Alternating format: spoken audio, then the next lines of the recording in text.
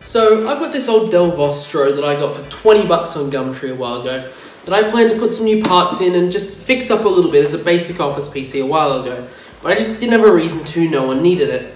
Well, I now do. I've got a friend who needs it for a unit of theirs, and I'm going to be fixing this up to build a really cheap office PC, which basically just needs to run Excel. No, it's a Dell Vostro 260S, I think. As far as I'm aware, 4 gigs of DDR3 RAM, a i3 of 2nd generation, dual core, 3.30 gigahertz. Let's unscrew the back and get her open. They just needed a very basic office PC in which I had this lying around, which I plan to work on anyway. So here we are. I'll also be running you through the budget as I go through it. Here we are. Got the PC itself. It all looks like it's in pretty good condition overall. The very first thing we're doing is taking out this low profile bracket. First thing we're going to be doing is chucking in this old Radeon low profile graphics card, which I got off of who is buying this PC for 10 bucks. So I'll put the model up on screen because I don't remember off the top of my head, but I figured there's no harm chucking it in there, even though it does have integrated graphics. It doesn't need it, but it doesn't hurt that it's in there. It doesn't want to go in cleanly, but I don't think it's too bad. GPU is in. Wasn't exactly my cleanest job, but it's in. Originally I had an additional stick of memory to put in, but it looks like we're already in dual channel, and I was hoping for single channel because I've only got another 4 stick memory gig. So we're sticking with 4 gigs of memory then. The hard drive was taken out a fair while ago already, so we do have to put a new one of those in, except we won't be using a hard drive. We'll be putting in a new SSD just to make everything go a little bit faster.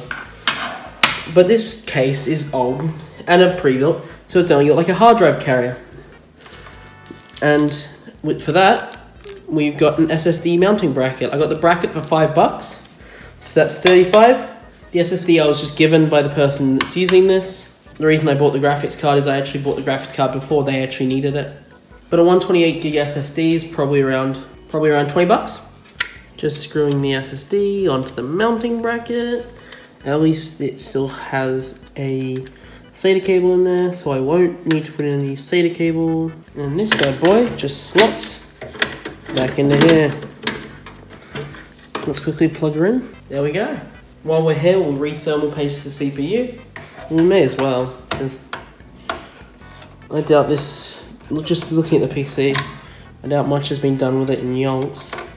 I love the good old mock Intel heatsinks. Well, it's the exact same thing with the small base of aluminium at the bottom and a small fan on top, but at the same time it's not quite the stock heatsink because it looks like pretty much the exact same actual heatsink, and then it's just not. It looks like the same round shape and everything, just a square fan on top, and then it's just barely enough to not be a stock heatsink. Oh, this is the crustiest old thermal paster. Oh my god. Yeah, it's an i3 2120, 2nd gen i3, which for Excel and stuff is enough. Not amazing, but it's plenty. So let's just quickly chuck some new stuff on. That's plenty. And then we screw this core back on. I actually think that's already all of the improvements we're making. That's it. As we just needed a basic office PC for Excel. Cooler's back on. This disk drive is pot riveted on. Yes, it is. Okay. Because this leads us into our next fun little point. I want to start something new. As most people would know, this is my logo. This is also a sticker. When I start building PCs, I'm going to start hiding them in there. And so I think I'm going to hide one just underneath on the disk drive there.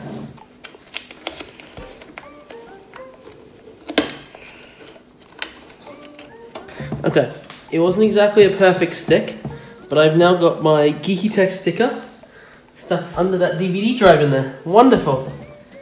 So that's now hidden in there. That's probably never going to be seen because that's pot riveted in. The fan is fine as is. We'll take a quick sip of our boba tea.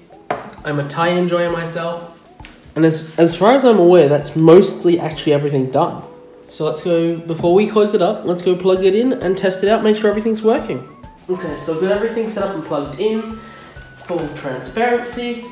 I don't have it connected to the graphics card because my normal graphics card that I would have DisplayPort or DVI, which is what those two have, is not working. And so I only had a spare VGA monitor around. But we can still go through and check like the drivers and stuff. Let's hit the power button. It spins to life.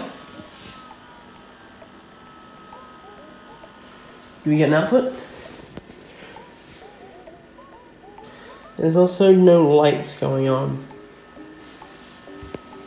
What's happening here? And we've got an error light. Okay.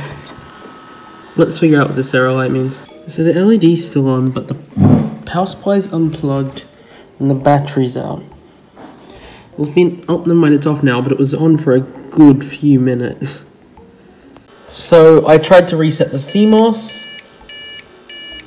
Now we need a postcode, but I looked into the owner's manual and it looks like that it is a CMOS battery issue. So we're gonna have to switch that out, I assume.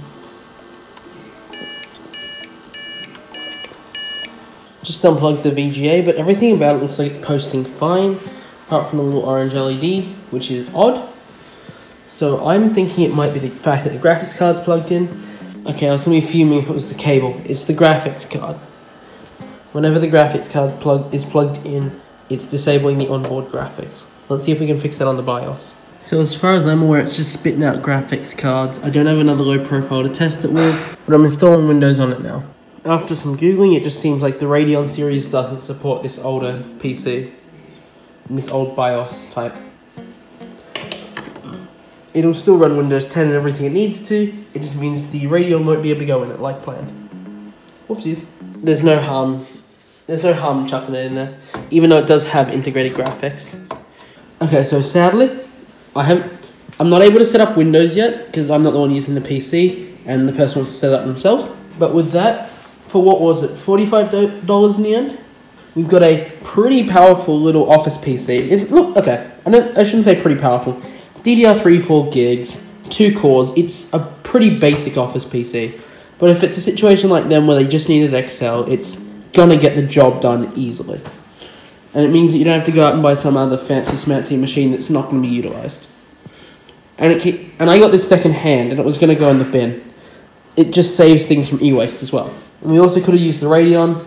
Kept that in the video because I like to keep my blunders in. But I hope you enjoyed the video of showing off just upgrading this to a good little PC with an SSD, re-thermal pasting. If you did enjoy this video, please make sure to like and subscribe, as I'm a small and newest channel, so it would help out a ton. I'd really appreciate it. I'll see you guys next time. Bye bye.